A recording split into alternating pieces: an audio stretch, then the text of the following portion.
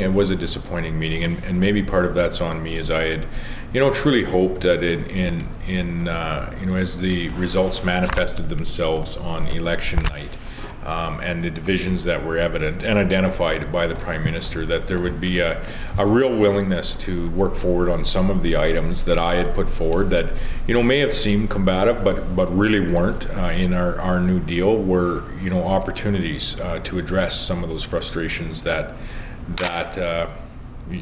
arrived in a very visual way on election night.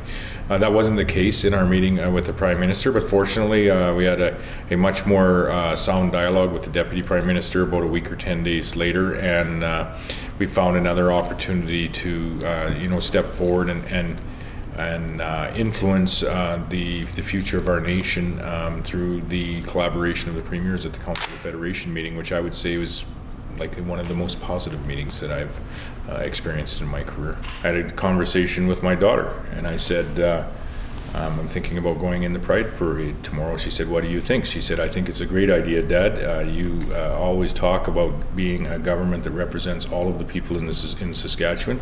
She said, you should go and you should act like you do. I said, all right. Yeah, I was told that day that it was the first time a premier had been in a Pride Parade.